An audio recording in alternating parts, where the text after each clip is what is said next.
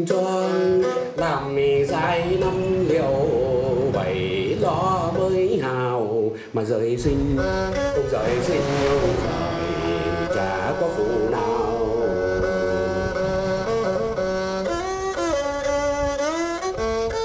I absolutely love this place and also deep water soloing. This is my passion sport.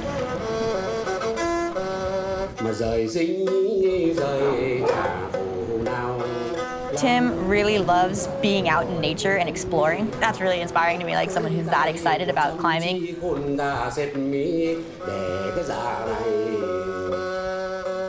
There's about 3,000 limestone towers surrounding us right now. There really isn't anywhere else like it in the world. From a deep water soloist perspective, it's the ultimate place for doing that type of activity.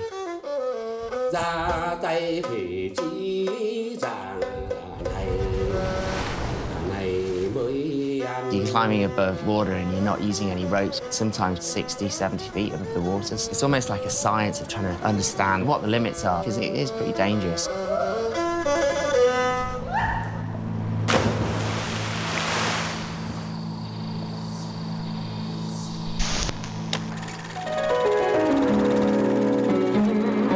I started deep water soloing in the UK back in the late 90s with a small group of people.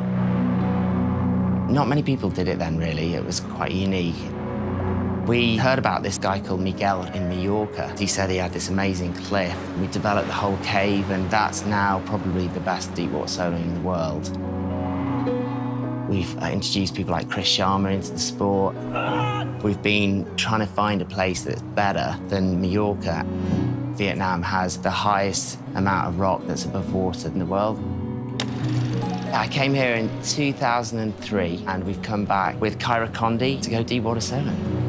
As far as experience goes, I really don't have a whole lot. Even swimming in the ocean, I don't have too much. I'm not a very good swimmer. I'm afraid of water a little bit. I'll be there to save her if she needs it. This is going to be a spirit quest, I reckon. She's less than half my age, and she's really switched on, really psyched, and she's never been deep water soloing outside before. My only other experience is like psicobloc, and it's 55 feet with like 2,000 people watching. The only other times I've deep water soloed have been with lifeguards. This isn't a pool. We want really steep. Deep water and just hard, steep. very hard one. Yeah. We're going to Limestone. There's 5 routes here that are in the top 5 deep water solos in Vietnam. This is a sweet spot. Sick, let's do it. All right. Oh, there's a lap, like literally right here.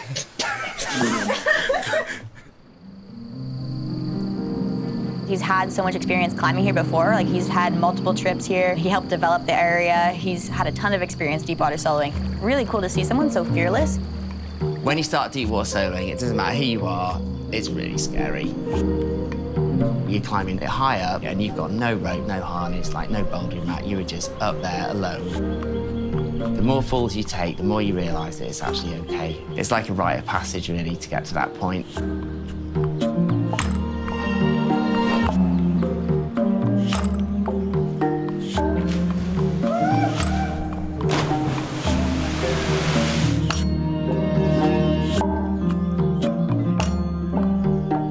The first couple times, it was mostly trying to get comfortable above water, you know, taking some falls, knowing what to expect when I'm like grabbing the holds, like what type of holds they are, because this is a type of rock that I'm not super familiar with. Can I just jump?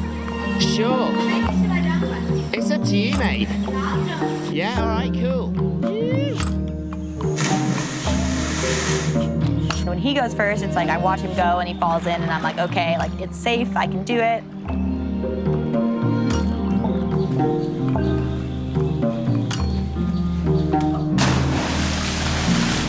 The crux of deep water soloing is that fear management. I'm up high and I'm scared and I'm super adrenalized. And then you have to go through the extreme fear moment of like letting go and falling into the water. Nice, Kyra. You've got this, mate. I'm so scared. Hey, you're about 20 feet lower than I was. I took my first like fall instead of a drop. It was cool to like commit to that too up there.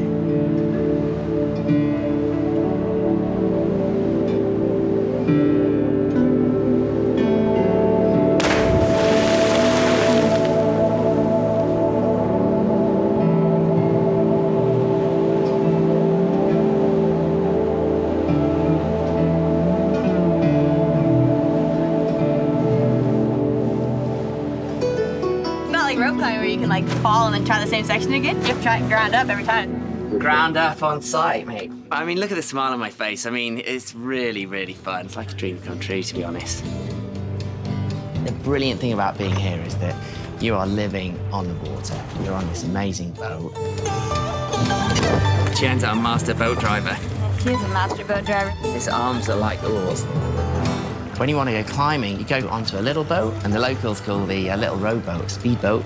It took us a little while to figure that one out, but it's actually a rowing boat. To reach the first hold is quite often the hardest part. It was literally like going slacklining to try and get the first hold. As soon as you're on the rock, you're on home turf. Get the boat out of the way, and you're in climbing mode.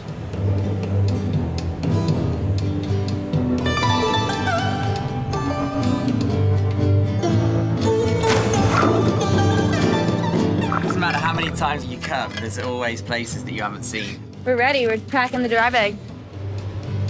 For me, Pyramid Cave was like the dream. These lines of tufas going at the left-hand side. The climbing's so awesome.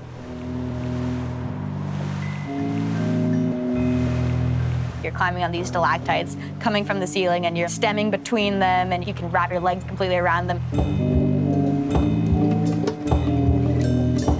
It's a really strange rock, which is really three-dimensional, which she's never climbed on before.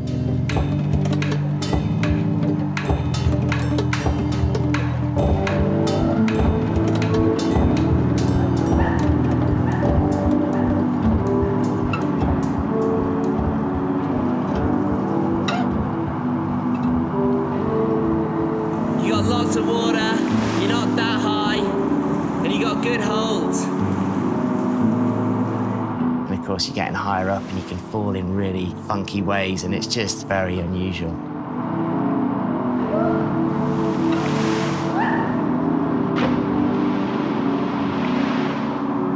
You did so well. Give me a bump, that was mega. Thanks. Yeah.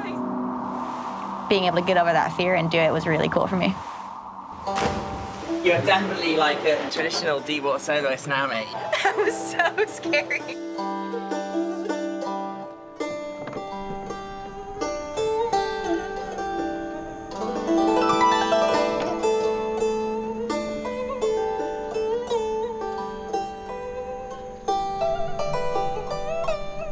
Kyra's vegetarian. She's not going to eat any of those. Crabs, shrimp, manta shrimp. I'm slightly horrified. And I'm thinking, well, you know, we can have that for dinner. But the manta shrimp was like, I don't think so. So he grabbed my thumb. It was like a razor. That's gnarly.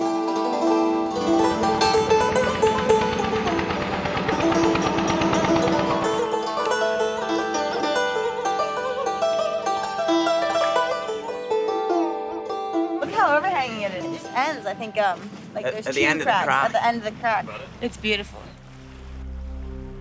We found this really rad climb, Streak of Lightning, and it is super cool. It's perfectly aesthetic, it's totally standalone. It's like one of the harder routes in Vietnam, and I think it only has one ascent.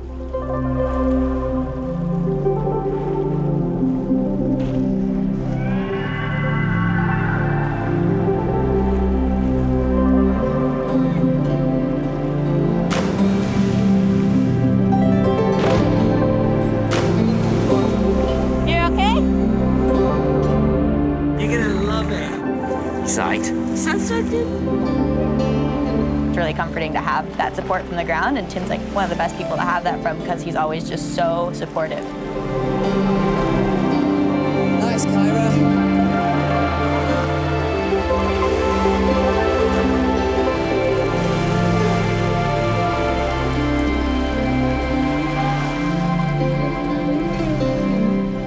That definitely made it a lot scarier. It's hard to get myself to like really try hard right there, but I think maybe next go. I was able to try really hard and fell because I was trying and not because I was just let go. And now I have a project. What a place to wake up. It's like raining and it's windy. Open ocean that we've got to get across. It's going to be really wild. So we're going around the back side, trying to access Hans Island. We might not make it. We got life jackets, mate. We'll be all right. I'll look after you. Some people think we're on holiday. It's not that bad. There's a little bit of spray. It's a little loud. far away. We're at the route Night Rider. Been doing some deep water soloing, so it's a good break from that.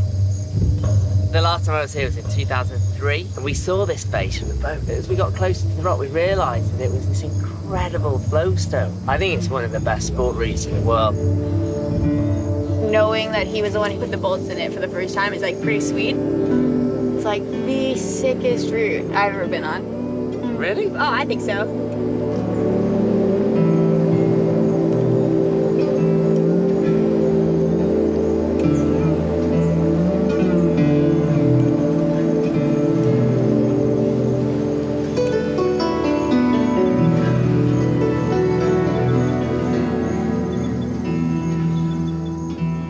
Attach it, Tim. Let's see what you can do.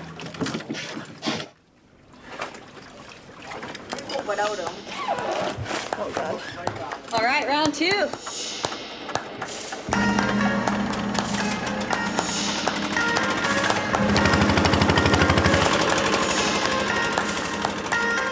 is tightening down the chair to make sure it doesn't move.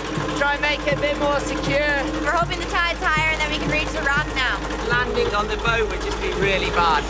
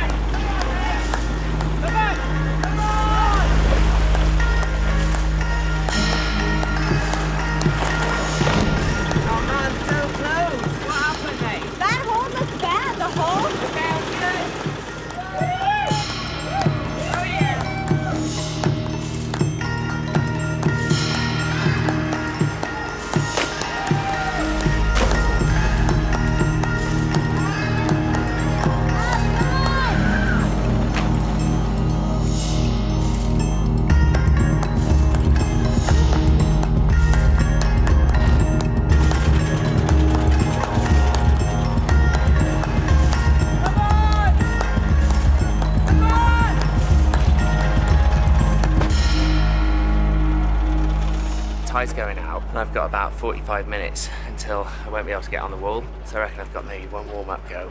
Vietnamese deep water solo for breakfast. Get the pinch, get the cheaper, outside left foot, bump to the intermediate, right foot out, and then go over the top. All the way to the jug? Well, we'll see, we'll see, maybe.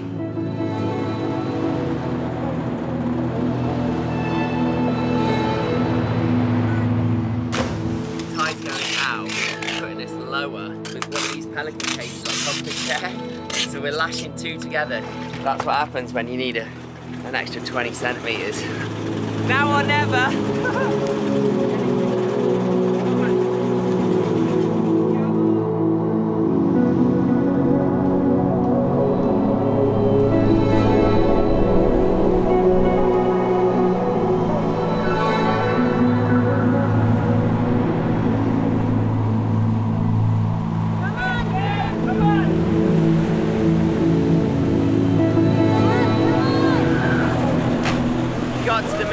But I just didn't have it in my right arm to go through. I ran out of beans. So close. We're running out of time. Tim's bummed about it. He wants to do it for sure. I'm trying to pass on all this information to her to help her get into this world of deep water soloing outside on this crazy rock, and I really enjoy passing that on to other people so that they can have really cool experiences. It's like 6:30 in the morning. It's like last chance to send.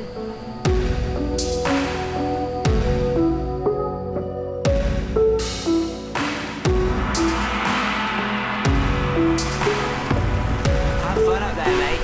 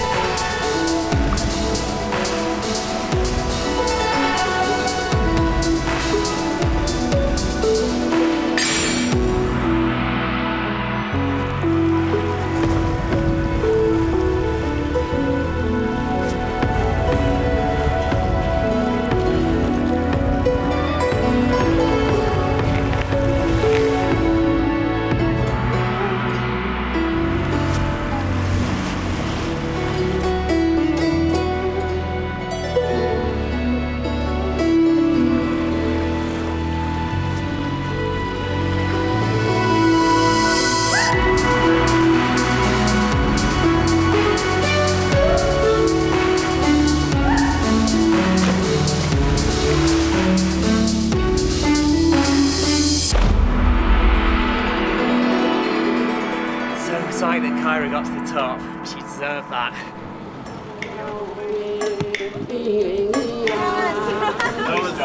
I actually managed to like get up high and like try hard. It makes you feel so good to actually be scared and push through. Normally when you get to like 25 feet, you're like probably the second person to ever get up to that point. I reckon that's the coolest deep water solo here.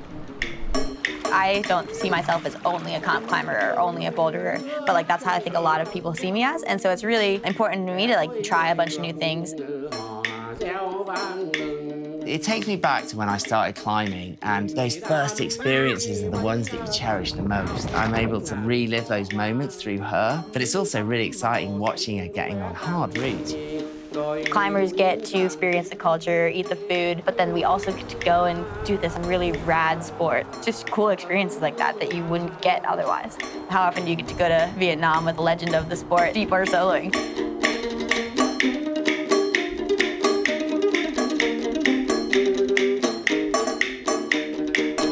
Man, that last hold is a glory jug. It's great. I'm blown away.